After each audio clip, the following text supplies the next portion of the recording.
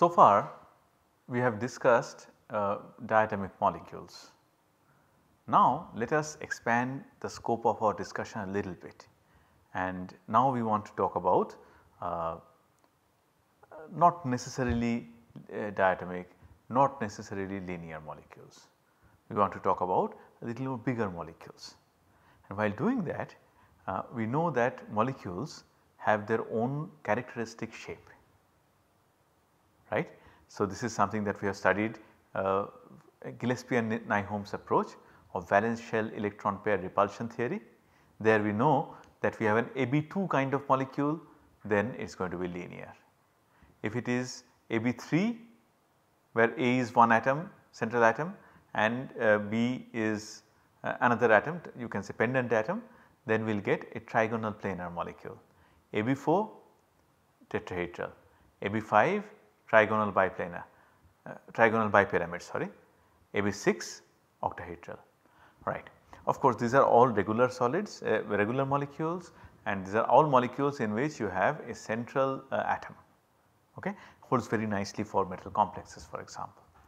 And the reason why molecules have these shapes, please remember, because very often by mistake we put the cart before the horse.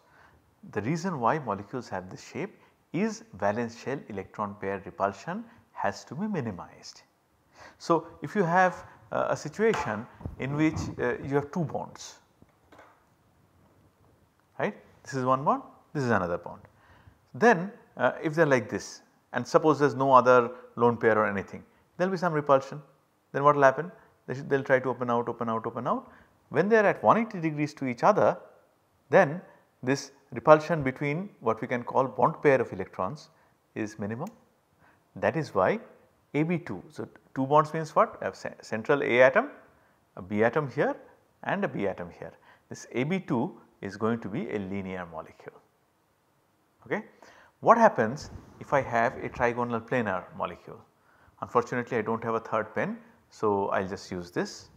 So, trigonal planar, again you have say 3 bonds, you put them at some angle, something like this, hold it like a pyramid, they are going to repel, repel, repel, repel, and finally if these bonds are all equal, if you remember we are talking about AB3 kind of molecules, which means all the bond pairs are equivalent, then the repulsion will be minimum when they are all in a plane and the angle between two is 120 degrees. So, generally when I go to class I do something which I have not been able to do today, because well what I do in class is I take balloons, I blow up balloons and I tie them up, and I show that when you tie up 2 balloons, hold like this, you will always get a straight line, right, 2 balloons like this. Then if I tie 2 more balloons and wrap them together in front of your eyes, you get a tetrahedron. Yeah, balloons are balloons, there is no hybridization, no nothing. So, what holds for balloons also holds for electron clouds, right, air in the balloon that wants to stay in a comfortable manner. Similarly, electron clouds want to stay in a comfortable manner. So, it is important to understand that VSEPR is essentially a steric effect. Okay. Lone pairs occupy more volume because they are not bound at one end. So, lone pair bond pair repulsion, lone pair repulsion is maximum, lone pair bond pair repulsion follows, bond pair repulsion is minimum. But whatever repulsion it is, you want to minimize it, and that is why the molecules take up whatever shape they take up. Okay. So, unfortunately right now we are in lockdown and I do not know where to buy balloons, and then I have to blow all of them up by myself. I do not have anybody to help. So, you do it yourself. Please blow up balloons, you might have seen it in parties and all. When they tie up balloons, they always tie in pairs and then they roll them together, and the shape you get is a tetrahedron. Why do you get a tetrahedron? Because a tetrahedron is the minimum bond pair repulsion geometry for an AB4 kind of molecule. Similarly, if you roll 2 more balloons there, you will get an octahedron, okay, and so on and so forth. You burst one of the balloons in octahedron, it will become trigonal bipyramid TBP in front of your eyes. Okay. Unfortunately, I cannot show that to you now, but I encourage you to please do the experiment yourself and see, it is a lot of fun. You can demonstrate it to even it is 5-year-old kid and they will be amazed and they will be amused and impressed, and well, it amuses me every time I do it. So, I hope it will amuse you as well, right. So, this is the crux of the matter. Molecules have certain shapes because of VSEPR. They want to minimize the lone pair, lone pair, lone pair, bond pair, bond pair, bond pair repulsions. The problem is this: if I want to build say a valence bond description of such a molecule, how do I do it? Because I have to use orbitals that are there in the atoms, right, atoms that constitute the molecules. How do I do it? Because for example, I want to talk about this AB3 kind of molecule, BF3 let us say. Boron has 2s orbital and 2p orbital. It does not have orbitals which have angles of 120 degrees between each other. So, what do I do? What I do is that I invoke hybridization, which means I mix orbitals and I make new orbitals, which gives us the suitable geometry required to minimize the lone pair, bond pair, bond pair, bond pair, etc. repulsions. So, please do not say that BF3 is trigonal planar because it uses sp2 hybridization. It is the other way around. BF3 uses sp2 hybrid orbitals of boron because it has to be trigonal planar, being an AB3 molecule, and that is determined by VSEPR, right. But perhaps I have also put the cart before the horse a little bit, because out of the blue I started talking about hybridization and hybrid orbitals without telling you what hybridization is and what am I talking about. Well, this is the more formal discussion. The handsome gentleman you see here is Linus Pauling, who has been one of the founding fathers of the field of chemical bonding especially, and Pauling, as you might know, got 2 Nobel Prizes, one in chemistry, one in peace. Very interesting life, he has done a lot of things. He wrote this book on chemical bonding, which for a long time was a textbook and now it has become a classic. You can read it very easily. I recommend that you read Pauling's book. And Pauling also proposed this vitamin C theory, by which he said that vitamin C is something that protects you from a lot of diseases. He also tried to work in the structure of biomolecules. A very illustrious career, extremely significant contribution to science. As long as human civilization exists in this present form, Pauling's name will not be forgotten. So, hybridization was one of the concepts that was introduced by Linus Pauling. So, what he said is that we need more effective bonding. More effective bonding means in this context we need to minimize these bond pair or whatever repulsions. To do that, since we do not have suitable orbitals, we have to produce suitable orbitals by taking linear combinations of atomic orbitals. Okay. So, this is a schematic energy diagram of 2s and 2p orbitals, remember, in a multi-electron atoms. I do not remember whether I said it in as many words, but what happens in multi-electron atoms is that because of shielding, 2s and 2p electrons now have different energies. You might remember that s, p, these are all atomic orbitals, and orbitals, as you better remember by now, me having said it so many times, are 1 electron wave functions. So, as long as it is a 1 electron system, 2s and 2p orbitals actually have the same energy. But in a multi-electron atom, many electron atom, the extent of shielding of 2s and 2p electron is not same. That is why 2p electrons have higher energy than 2s electron. So, what Pauling said is that let us mix a required number of orbitals, and we can mix them in different ways. We can think that we have applied a field which induces mixing, right. So, let us say we have mixed one orbital, let us say 2pz orbital. Generally what we do is we take z to be a unique axis. Let us say we have done mixing of 2s and 2p orbital, and we have made 2 orbitals. One is gamma 2s plus beta 2pz, sorry, alpha 2s plus beta 2pz, the other is gamma 2s plus delta 2pz, alright. So, now these are hybrid orbitals, and the picture that I am showing you here is a general picture, and sometimes people actually contest this picture because we are fixated upon thinking of equivalent hybrid orbitals. I will come to that. But please believe me for now that this is the most general picture in which you can apply some kind of a field, do something or require the molecule to undergo hybridization and make hybrid orbitals, right. These are coefficients alpha, beta, gamma, delta. Depending on the relative magnitudes of alpha, beta, gamma, delta, the energies of the two orbitals are going to be more or less or equal to each other. Okay. So, well, more about that shortly. See, these coefficients depend on field strength, and square of a coefficient is contribution of the atomic orbital in hybrid orbital. So, we have discussed linear combination already. We are going to discuss linear combination in the later stage of this course as well. So, what we know is that when we take linear combination and take mod square, the contribution comes from mod square of the coefficient. Okay. So, see in this orbital that I have drawn as lower in energy, mod alpha square or alpha square if alpha is real, that is going to give me the S contribution. Mod beta square or beta square if beta is real is going to give me the relative contribution of 2pz. Similarly here gamma square or mod gamma square will give me contribution of 2s, mod delta square or delta square will give me contribution of 2pz in this hybrid orbital. Now suppose mod alpha square is equal to mod gamma square, that means the orbitals are equivalent. That means they have the same contribution from s orbital, same contribution for p orbital.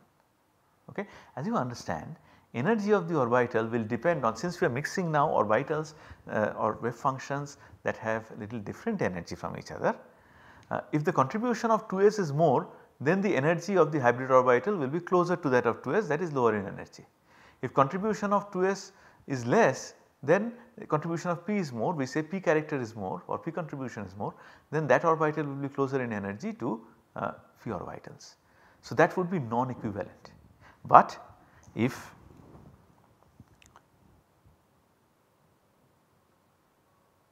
what we have shown here, mod alpha square is equal to mod gamma square, mod beta square is equal to mod delta square, then you have equivalent hybrid orbitals. So, the hybrid orbitals that we have used many times right from class 11 or class 12, sp2, sp3, sp, these are all equivalent hybrid orbitals, but it is not necessary that they always have to be equivalent. So, in our discussion we will also talk about hybrid orbitals that are non-equivalent. We actually encountered them in say water. Okay. Orbitals used in bond pair, you need two such orbitals are equivalent of one kind, orbitals for lone pair are equivalent of another kind, the two types are not equivalent to each other. Okay. So, this is the most general picture, there is no need to think that hybrid orbitals must necessarily always be equivalent. If they are not equivalent, then you cannot use notations like your sp, sp2, sp3 and so on and so forth, that is all. Okay. Now, another important thing to remember is that hybrid orbitals are orthonormal to each other. Okay. We mix them in such a way, and we are actually going to do some calculations. So, this will become clearer when we do that. We mix them in such a way that they form an orthonormal set. So, take sp orbitals, the two sp orbitals are actually orthogonal to each other and they are normalized by themselves. That is how we calculate the coefficients in the first place. More about that when we come to it. Now, let us start talking about the first kind of hybrid equivalent hybridization that we want to discuss, and that is sp or hybridization. Okay, how do I decide whether I want sp or sp2 or sp3? Rule of thumb, number of hybrid orbitals is equal to number of participating atomic orbitals. And so, if you need two equivalent bonds like you do in acetylene, then I need one s orbital, s will always be there, I need only one p orbital to mix with s orbital. So, I use sp. If you want 3, what did I say? Did I say 1? If I have two bonds, two equivalent bonds like in acetylene part was correct, then we will do sp hybridization, because one s orbital, one p orbital makes to give you 2 sp hybrid orbitals, and how they look we will come to that. If I want to talk about BF3, then I need 3 equivalent hybrid orbitals for the 3 sigma bonds, right. So, then I need 3 orbitals, one is s, I need 2 of the p's. If I want to talk about methane, I need 4 orbitals for sigma bonds, 1s and all the 3 p's, like that. Okay. Now, one thing that we should mention here, and this becomes most important because we are also going to talk about molecular orbital theory, and we already know about overlap integral from our discussion of your well, you did not take the name overlap integral then, discussion of many electron atoms. Please do not forget that s and p orbitals are of the same atom. So, overlap integral and all those things do not even arise. Okay, now let us go ahead.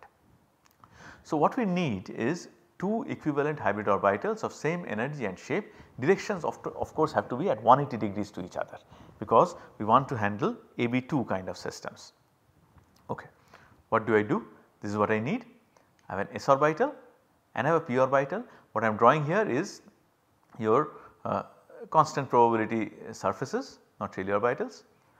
So, when we hybridize, I want to hybridize in such a way that I will get one orbital pointing this way, the other orbital pointing that way. So, I want a major lobe on one side, I want a minor lobe on the other side, and this black dot is a nucleus. Please note that the nucleus is within the minor lobe. This is another mistake that we sometimes make. We place the nucleus at the node, it is at the minor lobe, and I will convince you that the nucleus is in the minor lobe. Okay. So, it is very simple. I have only 2 orbitals here, s and p, and when I combine, essentially I need linear combination. So, when I have 2 functions, I can take 2 kinds of combinations, one with minus, one with plus, and then I want to normalize it, right. I said earlier that the hybrid orbitals have to form an orthonormal set. So, I take psi s plus psi p, psi s minus psi p, 1 by root 2 is normalization constant. Please check for yourself that psi 2 is normalized, psi 1 is normalized, not very difficult to see, because after all psi s and psi p by themselves are normalized. So, what is your integral psi 2 square, and should I write x? No, okay, I will write psi 2 square d tau, okay, but I will write it in a little shorthand notation. That will be equal to integral psi s square d tau plus integral psi p square d tau plus integral, I am not even writing the constants, alright. Oh no, I think I should. So, 1 by 2, no, this is 1 by 2, and this is going to be psi s psi p d tau, this is a 1 by 2 here, and 2. I hope you understood what I did. This is a plus b, right. So, what is a plus b whole square? That is a square plus 2ab plus b square, right. So, this is a square, this is 2ab, this is b square. But now we are talking about not any a and b, we are talking about orbitals. So, now see this integral here, what is this equal to? Integral psi s square, that is equal to 1, because psi s by itself is normalized. So, this thing becomes half. Second one again psi p is normalized, this thing becomes half, and here psi s and psi p, remember, are orthogonal to each other. So, this integral will be equal to 0, and this is what I said, do not get confused with overlap integral. We will get something like this later on when we talk about MO. Okay. Well, even in VBT we have discussed a little bit. So, we will do not think this is overlap integral. Overlap integral arises only when there are 2 nuclei, here there is only 1 nucleus. So, this is 0, this is 1, this is 1, this is half, this is half. So, half plus half is equal to 1. So, we have proven that psi 2 is normalized. Similarly, you can show that psi 1 is normalized as well. And what happens if I try to work out integral psi 1 psi 2 d tau? Psi s plus psi p, this is psi s minus psi p, and we have 1 by root 2, 1 by root 2, that will be 1 by 2 integral psi s square d tau minus, I can take this outside the bracket, integral psi p square d tau. So, now we know this is 1, this is 1, 1 minus 1 is 0. So, we have proved that psi 1 and psi 2 actually are orthogonal to each other.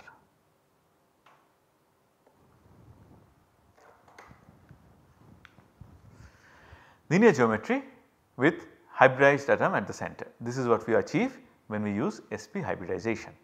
But we have unfinished business. I told you that the nucleus actually resides in the minor lobe, which means that the way I have drawn it here, the minor lobes are actually overlapping with each other.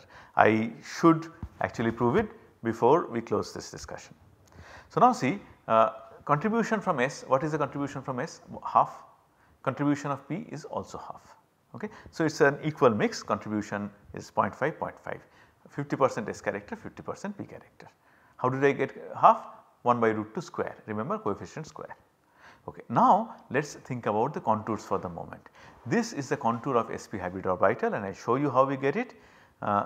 This is where the nucleus is. As I said, the nucleus is actually engulfed by the minor lobe.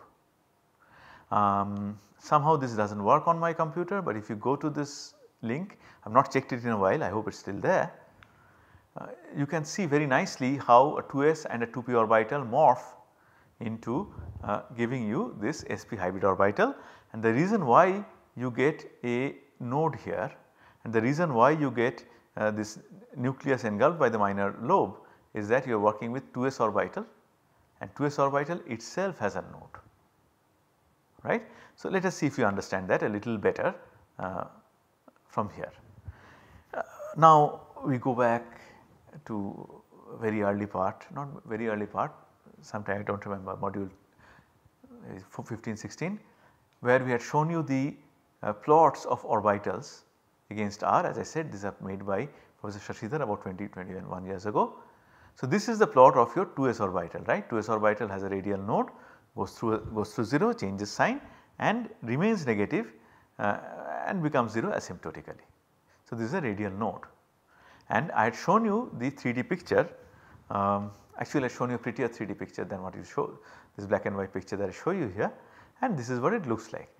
And you also know that this is what the plot of this 2pz orbital would be, 3D plot, psi on one axis, x and z on the other two axes, right. We have a hill, we have a trough, we have a valley. Now, let us do something. Let us take a section, right, let us take a razor blade and cut it from the top. Let us take a section of this 2s orbital, let us also take a section of this 2pz orbital. Okay. You understand what a section is, I am sure. You take a what should I say, take a watermelon and cut it.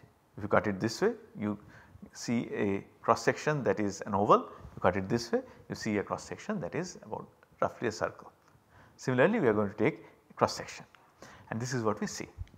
This here is your 2s, right, peak at the center, falls off, goes to the node, becomes negative, then goes to a minimum and becomes 0 asymptotically.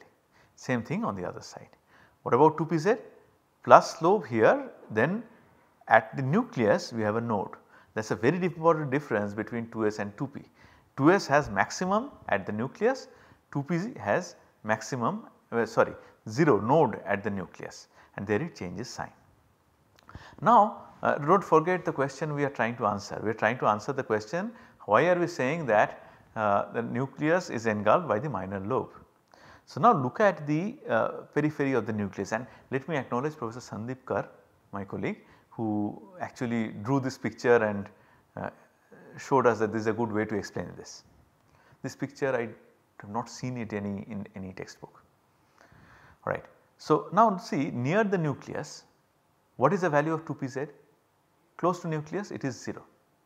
What is the value of 2s near the nucleus? It is very high.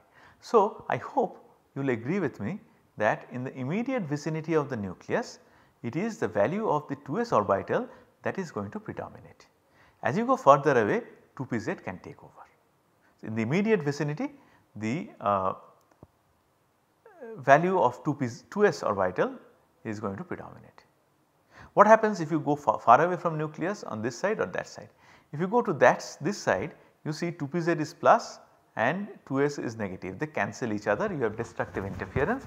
So, you eventually reach 0. If you go to this side, then both are negative. So, there is constructive interference. So, your minor lobe is here, and I hope I have been able to convince you that all around the nucleus it is going to be plus sign, which according to this is the sign of 2s orbital near the nucleus, and that is the sign of the minor lobe. Usually minor lobe is showing with minus, but do not forget that that is just convention. We replace psi by minus psi, nothing changes, okay. Psi square mod psi square remains the same. So, this is what gives you this kind of major lobe, minor lobe, and the nucleus is within the minor lobe. I hope you have been convinced that this is how it happens. Alright. So, how does bonding take place? You have two sp orbitals overlapping like this, and the remaining p orbitals are available for pi bonding. That is why in acetylene you have one sigma orbital, then one pi orbital like this, one pi orbital like this. Say pz is used for sigma, is for hybridization, which is used for sigma bonding. Px and py, or I should show like this, px and py are used for pi bonding, right. That is what we have discussed about linear geometry. Next, in the next class we will talk about trigonal geometry and sp2 hybrid orbitals.